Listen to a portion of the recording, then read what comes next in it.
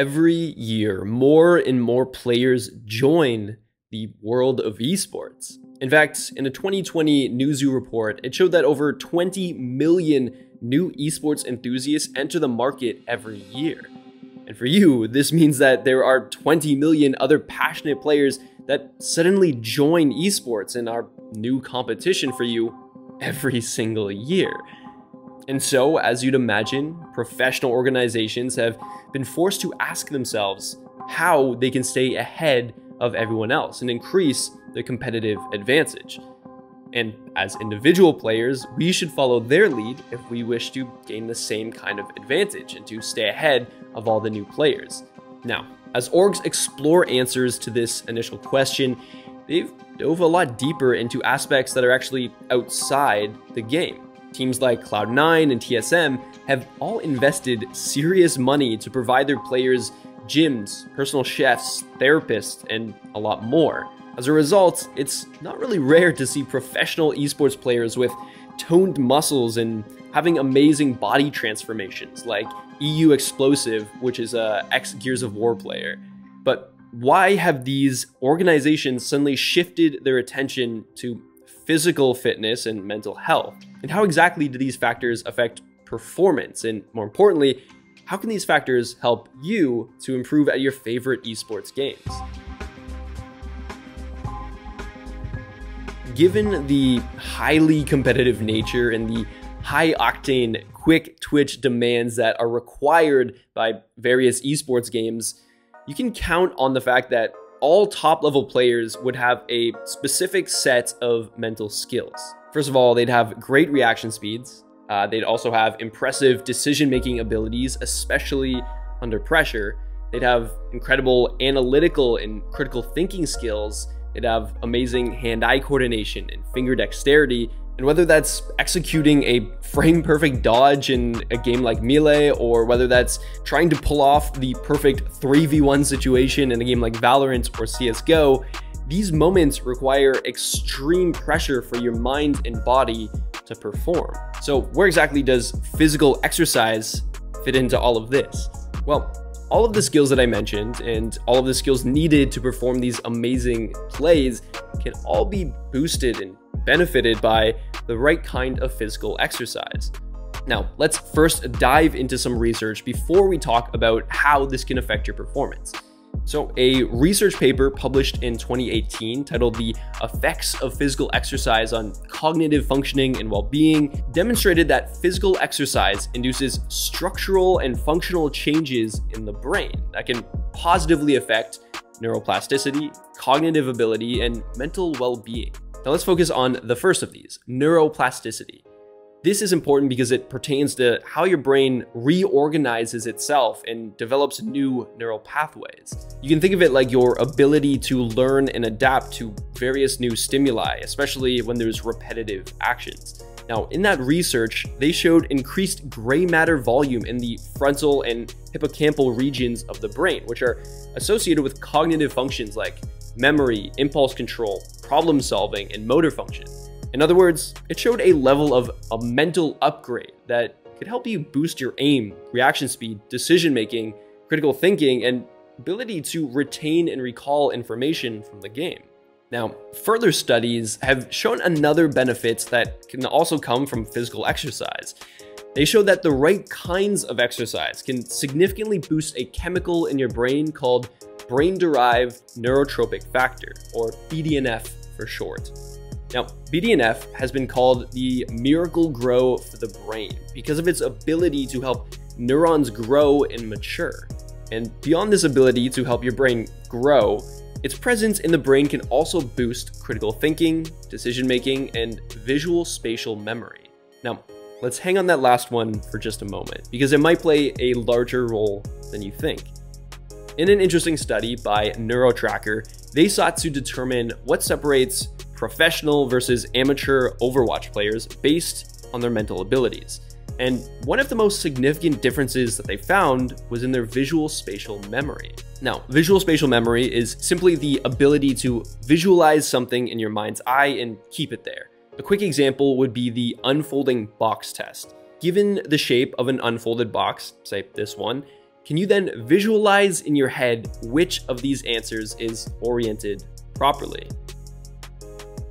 Now, whether you have good visual spatial memory or not, it's good to know that you can improve it over time. And by boosting your BDNF levels, you're able to accelerate that process. But the hard truth is that all of this can be completely destroyed by a lack of mental health and well-being. It's kind of like building your dream home on a pit of sand, and the moment it rains, it completely destroys everything.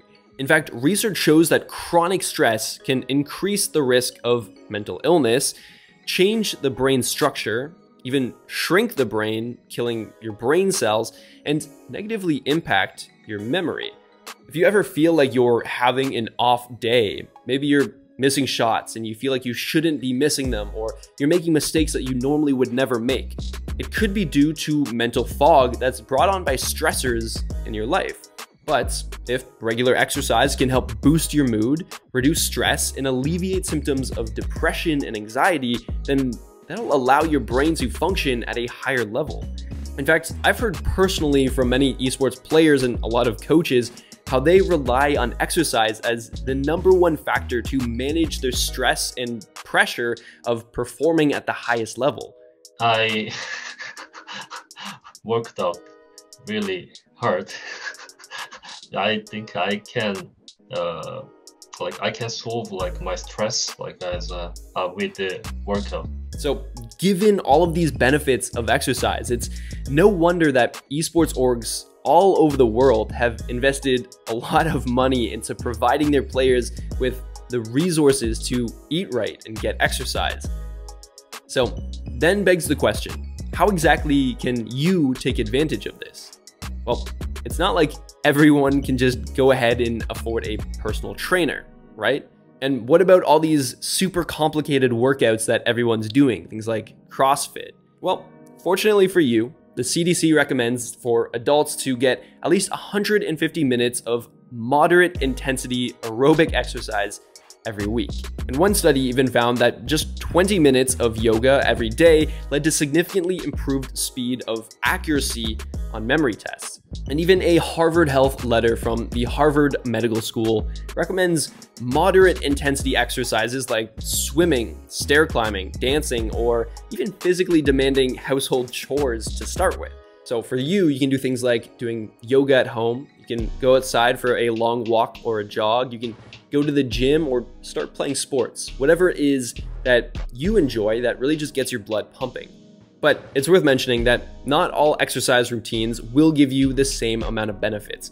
While it's okay to start with light exercises initially, you ideally want to slowly upgrade over time to things that have a bit more intensity. In fact, an article published by Brain Sciences on high-intensity interval training showcases improvements in cognitive flexibility in older adults, while moderate intensity continuous training, things like jogging and swimming for 20 minutes, really did not have the same benefits.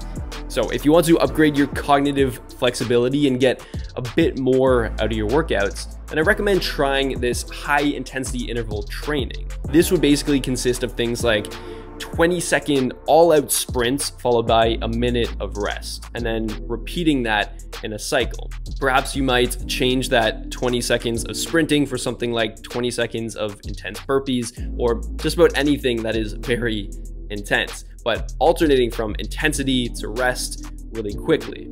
So let's return to the big question that's likely still in your mind. Can exercise make you a god-tier gamer right away?